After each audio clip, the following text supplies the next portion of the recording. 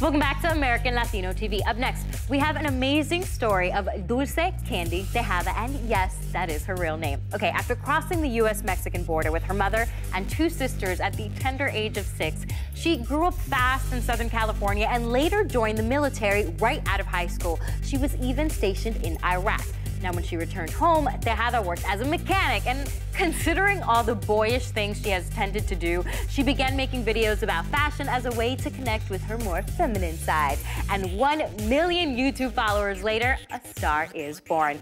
Check this out. It's Dulce Candy, a story you will definitely only find right here on American Latino TV. Brought to you by Maybelline, New York. Maybe she's born with it. Maybe it's Maybelline. Hey guys, so I'm back and I'm here to show you my entire makeup collection plus organizing tips. At first glance, one might say Dulce embodies what it means to be girly. And this one is called Confessions of a Beauty Guru. But beneath the ultra-feminine exterior is a young woman who found her drive to pursue a career in fashion after taking on some very masculine endeavors. I always loved fashion growing up. I just couldn't really afford it.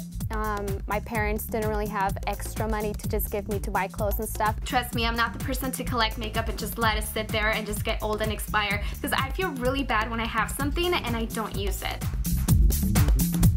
I was born in Mexico, in Michoacan, and then at the age of 6, my mom and my sisters, we all came to the United States. And then I moved to Oxnard, and then I joined the military right after high school. What?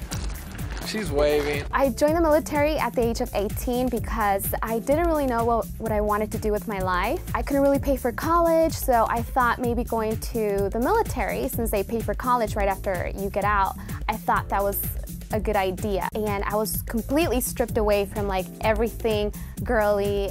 I mean, I couldn't wear what I wanted to wear, especially when I was in Iraq. I was in a uniform 24/7. That's when I really started to have a huge passion for it, because I was like yearning it. You know, I started doing YouTube videos. I wanted to do a makeup video, kind of showing you what I do, my routine for work. That's all I do for my makeup.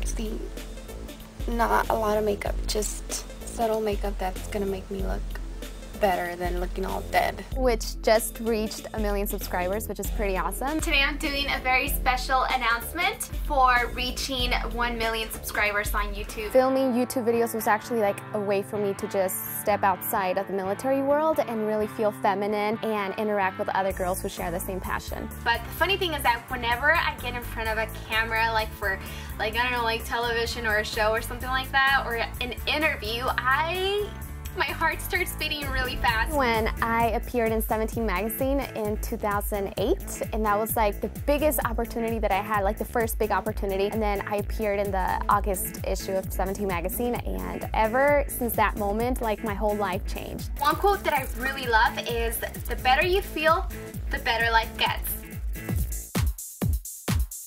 You know, my inspiration comes from all different places. I could be watching a movie from the 1920s, and like a hairstyle or a certain look will just like strike something inside of me to, you know, that inspires me. Basically anything that I see on the street too. I think it's the passion, and I'm also very relatable to the everyday girl. I feel like they can come to my blog and feel like I'm a sister or like a best friend, because that's how I like to talk to them, because that's the kind of relationship I have. I just think being really relatable and seeing me succeed, I feel like they can really feel inspired and know that, you know, just being a regular girl like myself, they can do it as well.